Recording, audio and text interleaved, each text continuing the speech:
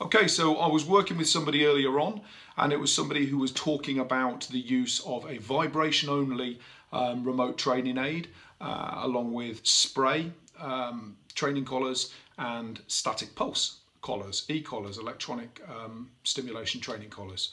And we were talking about the differences between them, and I just thought it might be interesting to share with people who may not be aware of how those collars can be applied and the pros and the cons of each of them.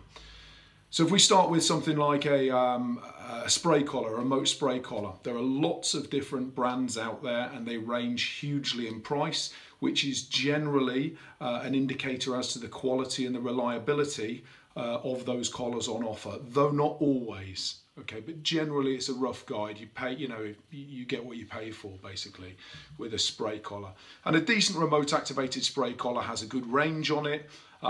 They're well built, they're waterproof, the battery life on them is good, they're reliable, they generally have a warning tone feature, and they have options in terms of how much spray is discharged. And for anybody who hasn't seen one, I've done a video on them before, but if anyone who hasn't seen one, they're generally a dog collar which either incorporates a small box on the collar or has that box built into it, so it has like a reservoir built into it, and that's what it is. It's a reservoir with a hole at the top of it, and you fill it with compressed air, and on the trigger on the release of a button that's pressed by a controller, the reservoir blasts a short discharge, if you like, of that compressed air beneath the chin of the dog, and which comes out in like a cloud and a hiss, and you can get them scented and various different things. Without going over something that I've already said before, for me, spray collars, remote activated spray collars, bark activated spray collars, they have their place. They do have uses for some dogs, but for the vast majority of dogs, I find them to be inadequate for the vast majority of training circumstances where, say, I am looking to either build behaviours, to motivate behaviours and strengthen, or where I'm looking to modify and to reduce and eliminate well-rehearsed pre-existing behaviours.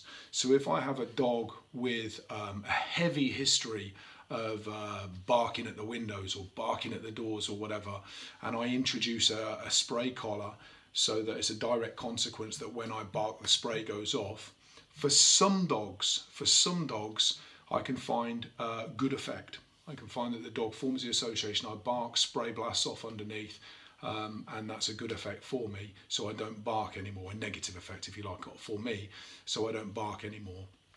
Lots of dogs, particularly if they're in really sort of like high territorial or protection state of mind and they're barking around the home and a spray goes off, it's quite often insufficient to interrupt and deter that barking. And I've heard many, many cases where dogs have just simply blown it off. They don't really care. And people have spent, quite a bit of money on this piece of kit, which now is pretty much useless, really, because once the dog has decided that it doesn't mean anything, it can't do anything more, this sort of like snake's got no bite, if you like, all it will do is hiss at me, then the tool becomes relatively impotent. For short-haired dogs of mild to low drive, if you like, or relatively sensitive dogs, the spray collars can be effective. But it must be stressed that they're effective only in a certain way, and that certain way is that they're a negative consequence, right? They're a punitive consequence for a behaviour. They can't be moulded, they can't be adjusted sufficiently to be able to be something which will develop and which will teach a behaviour, which will strengthen behaviour. They're always basically limited to the category of something that the dog finds unpleasant enough to deter a behaviour from happening again in the future, or to make that behaviour less likely to happen again in the future. So for training a dog, I wouldn't use a spray collar. If I wanted a dog to stop, a relatively sensitive dog to stop nicking food off the side, or to stop jumping up on people, or to stop rushing the door or whatever, then yeah, a spray collar can be beneficial in assisting a training program, as part and parcel of a training program for that. And for anybody who thinks, well, if I push a button that emits a spray when my dog jumps up at people, I will thereby generate a fear of people, or a dog that then becomes aggressive or avoidant towards people. I have never seen that happen with a spray collar, never. It's insufficient to achieve that aim. I have seen it be sufficient for the dog to realise I don't want to jump anymore when people come in. You know, the people sit down, give it a couple of minutes, then call the dog over and praise the dog. All is good. But I haven't seen this big threat, if you like, that is put out that if you do X when your dog does Y, you will end up with all manner of hell. I haven't seen it happen. Undoubtedly somewhere somebody has, under some certain circumstance, I don't know, but it certainly doesn't occur with the frequency with which, or that would justify how often this likelihood is put out there. So that's a spray collar. They have their places, but their place is limited. Something like a tone collar is a weaker version of a spray collar. So it's, generally they're used for either as a deterrent for barking. They're pretty cheap collars, they're not expensive to buy because there's not a great deal to it. The dog barks, the collar makes a noise, and it works on the assumption that the noise is sufficient to deter the dog from barking again. Highly unlikely, unless you have a very sound phobic animal. And if you have a sound phobic animal and you're going to use something that gives, you know, an aversive sound to that, then the ethics are a bit questionable in your choice of tool to achieve that aim. The other thing that I can use a tone only collar for is as a marker, so I can use it as clicker training. Fine, no problem at all. Personally, I'd rather use a voice or even a clicker. But if you want to use a tone function on a tone only remote collar, fine, fill your boots. The other thing perhaps is that I use it as a signal. So I use the tone as a signal for a recall. So I call my dog by way of pushing this button, which has been associated paired with reward for the responding that I get. Again, no problem, but if you're going to teach a recall, you may as well really teach a recall from yourself. So whether it's your own verbal command or a whistle that you're blowing or something, it may as well come from me. I don't really see the benefit in placing reliance upon a tool that the dog is working to get adequate responding.